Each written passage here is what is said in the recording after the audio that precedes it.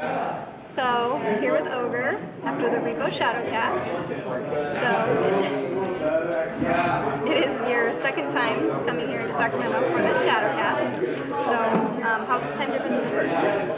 Well, obviously, I had a little more of an expectation of what was going to happen a little bit, but there's still lots of unique experiences within the production that made it wonderful. And I think this is one of the best casts that I've been, top 5 casts that I've seen in my travels. So it's always a pleasure to come back here and kind of see somebody put a new take on things. And I think this show in particular doesn't distract from the film and also keeps your eye off the film in a lot of ways, if that makes any sense, because of what's going on stage. It's a very kind of complex stage show, and yeah, it's a lot of fun. It both pays tribute, it makes fun of, and you laugh along with it. You laugh at it, but you don't laugh at yourself.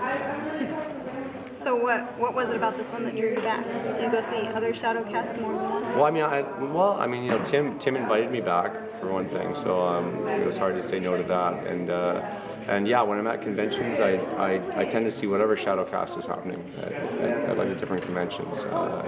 It's varied. I've seen about, I think, 4 or 5 different groups in my convention running, my horror convention running. I didn't say horror, I said horror convention. So why do you think Repo has inspired people to recreate it as a shadowcast? Well, I think there's a lot of aspects to it. I think there's the songs themselves kind of lend themselves to a sing-along sort of thing. The story is set up like a 2-act opera where there's a lot of exposition where people can participate in, and in the second half the shit hits the fan kind of in a way. So it's kind of set up in a theatrical fashion. Theater obviously involves an audience, so I see it, transferring that. Had I in my wildest dreams thought that this would happen with Repo after it was released? No. So it's something that I think the fans kind of took on their own and made their own. So it was surprising to me. A pleasant surprise. No. Obviously. What's the best part about coming to events like these and interacting with all the people that love you so much? Well, that's the best part.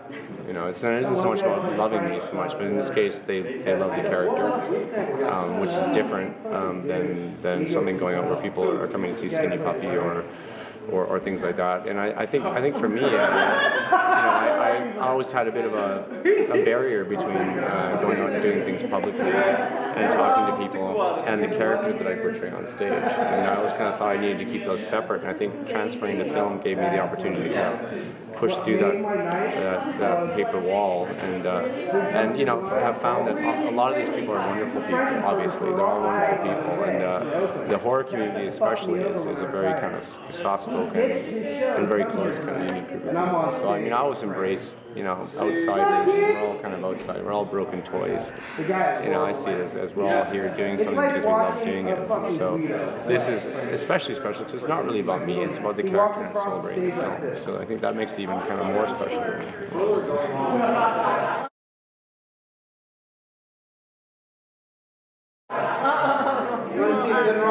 I'm going to talk about the new Skinny Puppy decision. I'm going to ask you a couple questions because I got it early, and so I have to ask.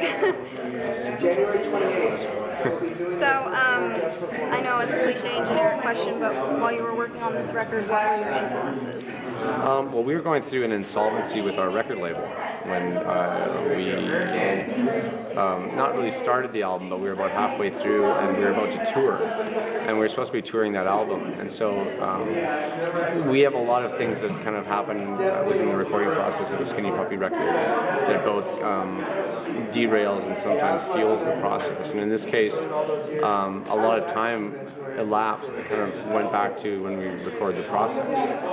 And that was a bit daunting and a bit debilitating, and in some ways kind of, at first I thought took the project off track from what we were trying to do. And it wasn't until I listened to it about a month before I started doing, actually a couple of weeks before I started doing press, that I kind of heard it in its entirety and related to it a lot more. So I think it found its way in the midst of all the chaos. And I think as we stand now in the world, it's an appropriate album to release. It might not be the most welcome album in the sense that it's it's not necessarily a positive album. I mean, it's something that for me is kind of the culmination of 26 years of looking at trends politically,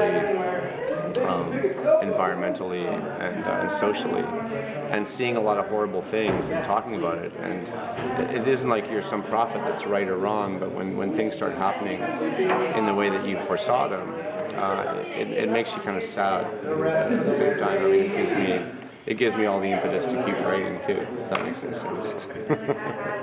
It's bittersweet at best. So the press release for hanDover, in it you say there's an overarching theme of hanDover and take it, which I found very funny. And it also said that it mirrors today's culture of uncertainty, which you were just touching on. So to me, that kind of sounds like the album is more of a political and social commentary than it is like something personal.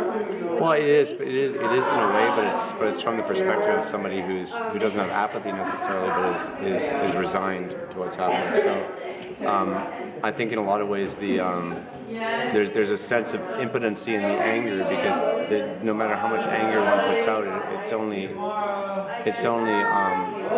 negating what's going to happen further. In a lot of ways, it's like it's allowing the negation to continue. So I think that, you know, the idea that I had in the 80s of having a loud voice or being, you know, talking about things strongly, or with with a big stick and trying to wake people up that way is happening anyway. So it becomes more of a voice that's more reflective a little bit, and is less trying to stir things up. You know, even I think one of the hardest songs on the record is "Village," which again is a bit scornful and a bit a bit condescending in the sense of like, ha ha ha, you know, you asked for it, you got it. You know. It's my favorite song. And one of my favorite songs too on the record. And that I think sums up the anger part of it. But the rest is kind of reflective and a bit sad. You know, a bit sad with what's happening. And, yeah, it felt kind of hopeless almost. And a bit hopeless, and it's a bit how, you know, we feel as a band sometimes. It's a bit jittery, a bit, you know, unsure of what's next. You know, not that Skinny Puppy's ever known what's next. We've never had a clear path. We've never had an easy road, and we've led a very bohemian sort of lifestyle within it all. And so, in a way, you know, we don't feel disenfranchised because we've been dealing with this all the time. But you start seeing it all around you, it's disconcerting in a way. You don't feel like, haha. Now you're feeling it. You kind of feel it's different than anything else I've felt in my life, and to where I don't know. You know, before I could kind of predict things and you know, adjust to what's happening. But in the new world, I don't even know what my place is. I question that sometimes. It's an unknown. Not that I can't deal with it, but it's still an unknown because things are happening at such, you know, a magnified, quicker, and altogether things are happening, and that's unique, you know, for at least my lifetime. You know, maybe not people during the Great Depression, but it's definitely a unique time for me. You know, right now. Unknown. Also in the press release, Kevin Key said that, quote was, he didn't want to write the record the same way as the previous ones. So does that mean you guys had a new approach, a new creative method? I mean, kind of. I mean, the approach is a bit myth-makery, even though I kind of understand what Kevin's saying, although, you know, Mythmaker kind of went back to more his compositions. And Great or Wrong was kind of a lot more influence from Mark and I, and maybe to where it sounded a bit like Ogre, a little bit.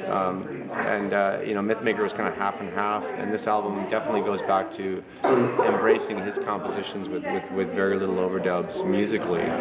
And then I kind of went back into more of a stream of consciousness, lyric writing thing, or just what I used to do as a child is I used to sit down and just write a page of words and then pick out phrases and then put those together. So I kind of went back to that for this record, which again gave me kind of the jittery feeling, so I didn't know if what I was writing made any sense at all. That's my way. But it did, to me. So out of curiosity, there's a track called Brownstone. Mm-hmm. Does that relate at all to your Mr. Brownstone character? Yes, absolutely. It's the conception of Brownstone. Mr. Brownstone came from that song. That song was a off-the-head rant, basically. It was a one-take rant. There was no editing on the vocal, and or really there wasn't even that many vocal effects on it. It was all just my voice and a weird voice that I got into, and then a stream of consciousness rant, which I was very happy with. So it almost. If you guys know Velvet Underground, if you listen to any Velvet Underground, I used to love a song called, I don't remember, I think it was off the album White Heat, called The Gift. I'm not sure if it's off the album, but if you've heard that song, it's like basically it's a boyfriend sending himself to his girl in a package, and when he arrives at the end, she's so excited she punches it open with a big pair of scissors, and it goes right through the box, squarely through his head into his brain. And the last thing is like little blobs of blood, floating out of the box or something. So it was very much in that spirit. So it's not really a fair question to ask you this. I don't think it's fair to ask any artist really, but what's your favorite song of hanDover? Off hanDover? Well, I've told you already. I guess you have. It's Village would be my favorite. Although Overt, the first song has kind of grown on me a lot, and Ictums I like a lot. I mean, there's a few off it I really like. My least favorite song on the record, if you want to go for that, would be Point. Only because I was involved in the vocal effect in that song, and they put this horrible harmonizer. It's funny to hear you say you don't like it. Well, I mean, it isn't I don't like it. It's just that within Skinny Puppy, there's a bit of a, it's music not by committee necessarily, but there's more of a collaboration. So there's more give and take now than there ever has been. So as opposed to getting really pissed off about it and freaking out like I used to. It was more allowing the artist, whoever it was, Ken who mixed it and found the effect, just letting it be, and I'm sure I'll find enjoyment at the same time. That's just being totally honest. I love the whole album. It's great. It's excellent. It's been a busy year for you, releasing 2 albums, one with Skinny Puppy, one with Ogre, and press release said you're going to be touring. So tell me about that. Skinny Puppy's touring in spring for sure, and probably farther than we've ever gone before. And Ogre, I'm just trying to work out a little West Coast tour for December that I find out about next week, so I can't really announce it, but if it happens, it'll be happening between December 2nd and the 16th up the West Coast. West Coast, so could involve Sacramento possibly? Probably not Sacramento. Don't say that. Don't say that. Maybe, unless I can convince Tim to book us. Yes, I'll help you. Okay, well, talk to Tim.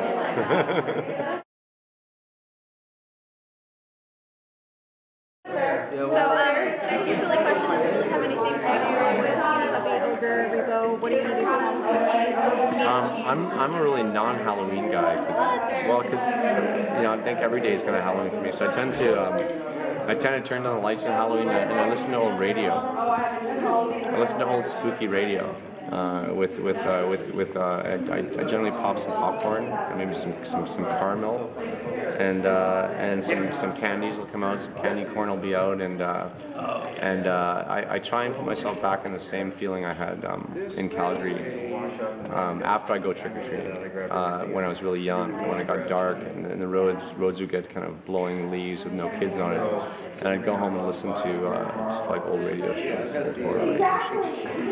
That's kind of my steez. I live up in the mountains, so I'm really far away from any sort of... So no kids come to your door? No. No. Would you scare them if they did? No.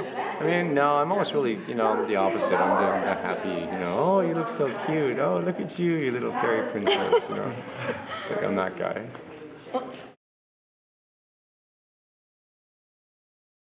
My last question, another fun one. What was the last concert you went to as a fan? Last concert I went to as a fan would have to Not counting this evening. Not counting this evening. It was Orchestral Maneuvers in the Dark. I loved it. It was so fucking good. It was amazing. It was. I'm a big OMD fan. Huge OMD fan. From back in the day. So like, Organization and there's the first album are 2 like quintessential albums in my collection.